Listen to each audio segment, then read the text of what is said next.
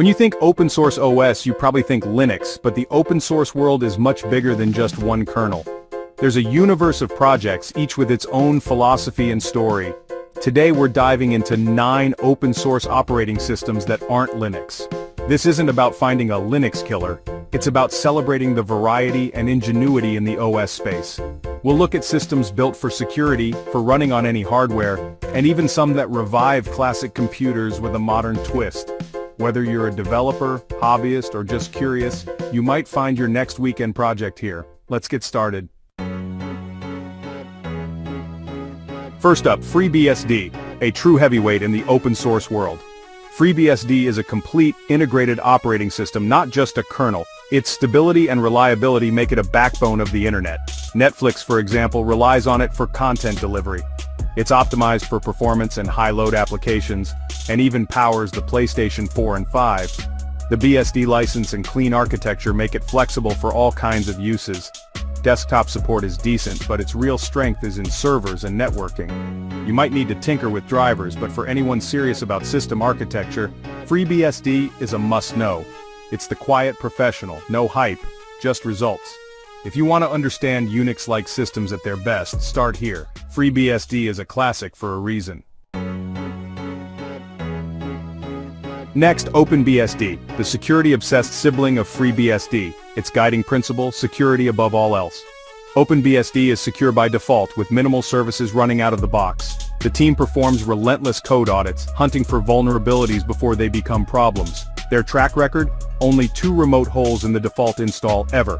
OpenBSD gave us OpenSSH, now a global standard for secure connections. It's not flashy, but it's the OS you trust for firewalls, VPNs, and critical infrastructure. Desktop use is possible, but its real home is where security is non-negotiable. OpenBSD proves what a focused, dedicated team can achieve. They're the unsung heroes making the internet safer. If you value security, OpenBSD is unmatched. Meet NetBSD, the king of portability. Their motto, of course it runs NetBSD, and they mean it.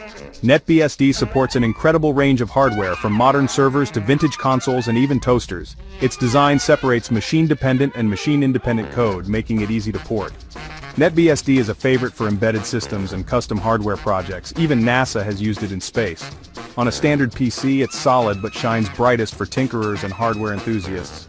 The desktop experience is hands-on, but the spirit is about pushing boundaries and preserving computing history. In a world focused on just a few architectures, NetBSD stands for true software universality. It's a celebration of hardware diversity. If you love experimenting, NetBSD is your playground. It's the ultimate OS for those who want to run an OS anywhere. Try it if you want to see just how far an OS can go. Switching gears, let's talk Haiku, a modern homage to the legendary BIOS. BIOS was built for digital media and multitasking, but faded away in the shadow of Windows. Haiku revives that vision, built from scratch for speed, clarity, and personal computing. The interface is clean, fast, and consistent. Everything feels snappy. Haiku's multi-threading and BFS file system make it great for multitasking and quick file searches. It's still in beta, and app support is limited, but it runs native apps and some BIOS software. You won't run Photoshop, but you'll experience a unique, elegant desktop. Haiku is a glimpse at an alternate path for personal computing. It's for those who value speed, simplicity, and a break from mainstream OS design. If you miss BIOS or want something different, Haiku is a breath of fresh air. It's a love letter to a lost era, reimagined for today. Give it a try for a truly different desktop experience. Next, ReactOS, an open-source OS aiming for full Windows compatibility. The goal: run Windows software and drivers natively, no emulation. It's a massive challenge, reverse engineering Windows NT from scratch. ReactOS is still alpha, but can run many classic Windows XP-era apps and drivers. The interface feels like Windows 2000 or XP, intentionally familiar. It's not ready to replace your main Windows machine, but it's a fascinating proof of concept. For preserving old software and hardware, ReactOS could be a game-changer.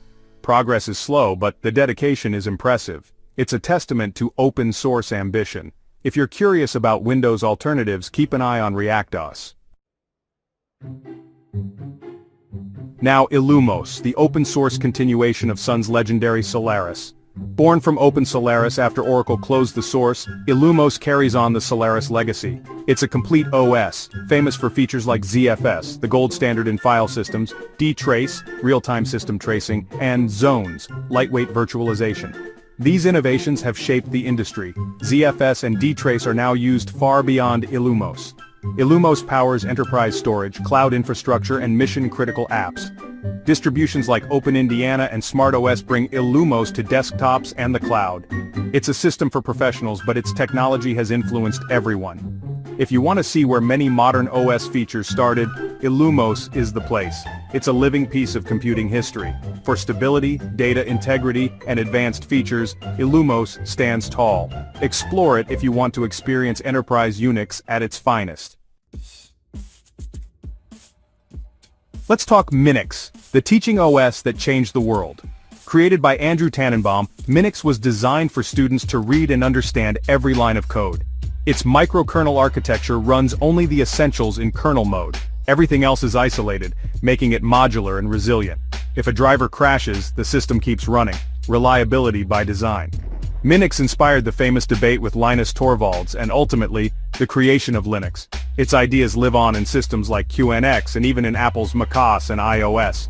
Fun fact, a version of Minix runs inside Intel chipsets on millions of computers. You probably won't use Minix as your daily OS, but its influence is everywhere. It's the quiet professor of the OS world, teaching, inspiring, and shaping the future. If you want to learn OS design, Minix is essential reading. Its legacy is bigger than its user base. Time for a nostalgia trip. Aeros, the open-source Amiga OS reimagining.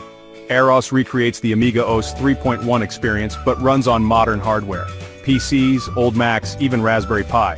It's a from-scratch project, source-compatible with classic Amiga software. The interface is pure retro-futurism, fast, lightweight, and instantly recognizable to Amiga fans. Application support is limited, but it's perfect for reliving the Amiga's unique multitasking desktop. Aeros is a passion project, built by and for enthusiasts who love the Amiga spirit. It's not for modern web browsing or office work, but for preserving computing history. Booting up Aeros is a trip down memory lane, and a celebration of timeless user experience. If you want to see what made the Amiga special, Aeros is your ticket. It's a love letter to a classic, kept alive by community passion. Try it for a taste of computing's golden age. Finally, Serenity OS. A modern OS with a 90s desktop vibe built entirely from scratch. Started by Andreas Kling as a personal project, it's now a thriving community effort. Serenity OS is all about transparency, clear code, and a cohesive user experience. Everything, from the kernel to the web browser, is built in the open, with no legacy baggage. The Ladybird browser is a standout, built from scratch and impressively modern. Serenity OS isn't meant to replace your main OS. It's a playground for learning and creativity.